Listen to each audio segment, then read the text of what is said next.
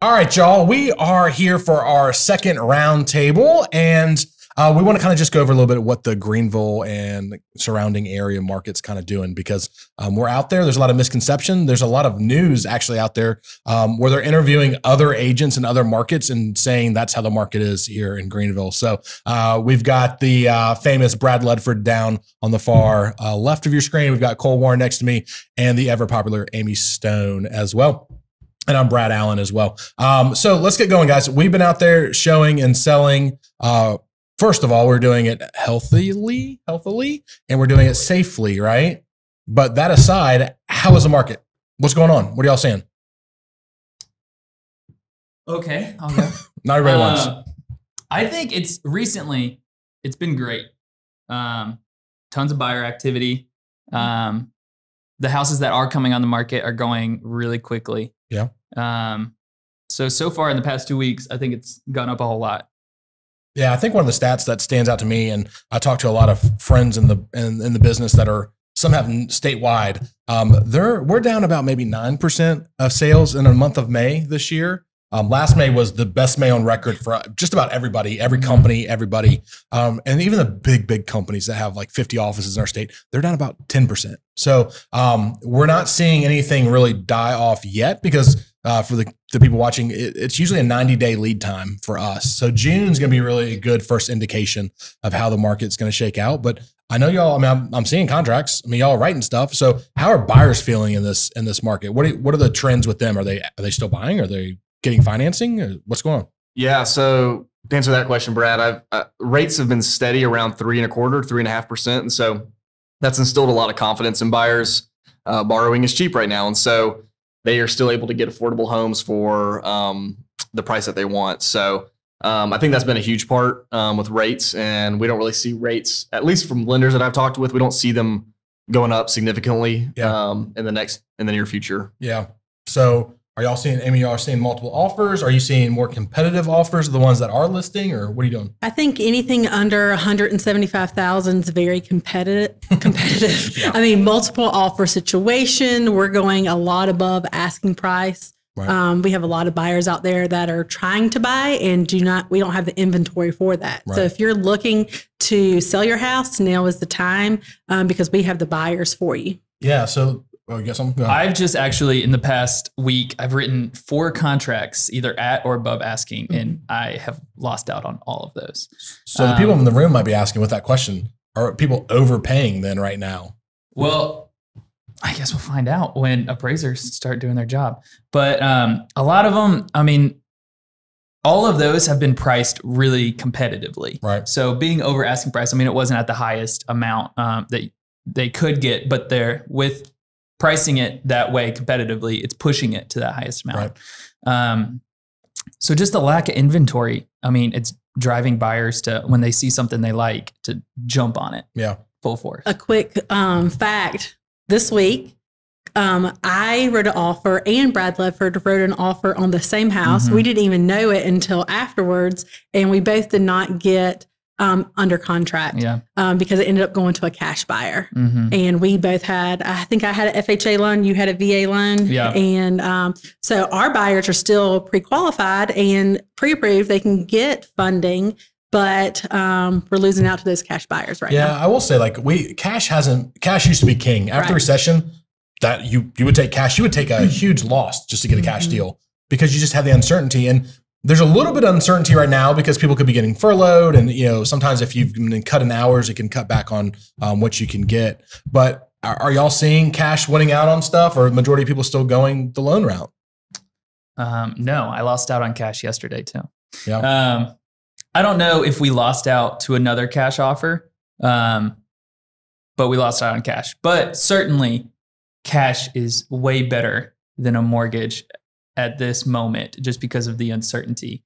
But not everybody can do that. So they can't. But that could be a good suggestion, though. If you do have family that you could just borrow from and then refinance it out almost immediately, that can save you some money and get you the house you want without having to bid it up. That actually happened to one of our clients. She had the ability to go cash or loan, and she's like, I really want to save my cash, but after talking it through, she went with a cash offer and then refinanced out, and she got what she wanted, and she was easier to pull the trigger. So, so your buyers are looking. Why are they looking? Why are they looking now? Why aren't they holding off? What are the reasons? People need places to live, and it could be a job transfer, or they've been living with family and they've been quarantined too long with their family, their mom and dad or whatnot, and they want their own place. So I feel like people are just trying to get out of that multiple family in a house and trying to go out on their own right now. I also would say millennials are a large population, and they're buying their first home right now. Majority of my clients are first-time home buyers, young couples who've just gotten married or about to have a kid. It's similar in size to the baby boomers. So we're seeing a lot of the baby boomers downsize, and we're seeing the millennials trying to buy homes. So I think that's the need too, is a new generation coming into play. So let's flip it over to sellers. How are the sellers that we have doing, and how are clients that you have that might want to sell? What is their thought process right now, to hold off, to go on? Like, are they scared of the coronavirus? What's happening? I've had a mix. I've definitely had some people who they don't think they have enough time. Just with the kids being home, you're homeschooling, you're now working from home. They're like, maybe I'll just wait until this whole thing is over. Also, they want to stay inside. They don't want people seeing their houses. And then I've had others that want to get their house on the market because it is a good time, because it is a fantastic time to sell your house. So it's a mix of both, which is leading us to having that lower inventory. But the people who do list their house, I mean, you're standing out because there aren't as many other listings. So when your house goes on the market, everyone sees it. You have a lot more buyers in that pool. So it's a mix of both for me. Yeah. So, I mean, do you think that, well, let me rephrase this. I think that what's going to happen, and everybody thinks there's going to be pent up demand, and that's fine. But I think everybody's going to list their house right when this thing is over, or maybe it's 2 weeks after, maybe it's a month after. But for that next month or two, a lot of things are going to be happening. And I think what a lot of sellers need to think about, if they're comfortable with it, maybe going ahead and thinking about it, getting prepared for it, at least starting the process. Because if you're going to wait till it's over, then rip it off right away. Or it might be good to go ahead right now, because the more competition, you may not be the cutest house when there's more competition. You may not be the best price because you may not have the most equity. So I would say sometimes push yourself to go ahead and list now. One, because of the shortage of inventory, but two, less competition, the better you're going to stand out. But I get it if people don't feel comfortable listing their house now. Yeah. Yeah. Go ahead. I think that even having a conversation, if you're thinking about it, have a conversation with one of us, and we can go and assess your house and maybe give you some pointers to do while you're under quarantine. And when you're ready to sell and ready to list, then we'll be ready for you. Yeah, it's really hard to know what the fall is going to look like. We have no idea what the rates are going to be, what the buyer demand is going to be like, if there's going to be more inventory. Right now, we do know today that there is low inventory and lots of buyers and low rates. So I think now is a great time to throw a house on a market if you've been thinking about it or on the fence. And like Amy said, there's a lot of things you can do when you're quarantined right now to touch up your house, paint, do some yard work to get it ready. And not everybody can do this, but if you can do this, buying that other home that you want and then moving out of your house and then selling it, so it doesn't matter who's going in there, you're not going back into it.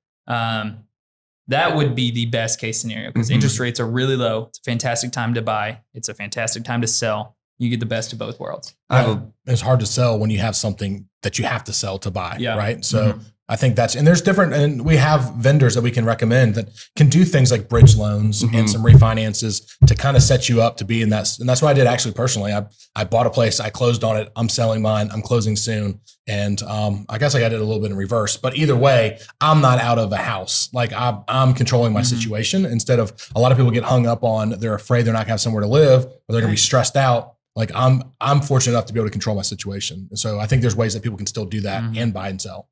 Yeah.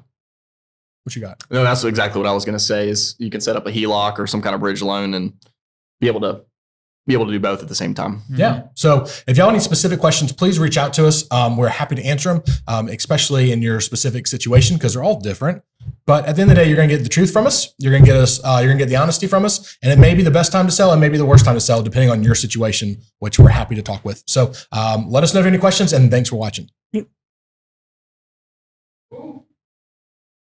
Cool. You want to share your stats? Damn. Forgot to Do it again.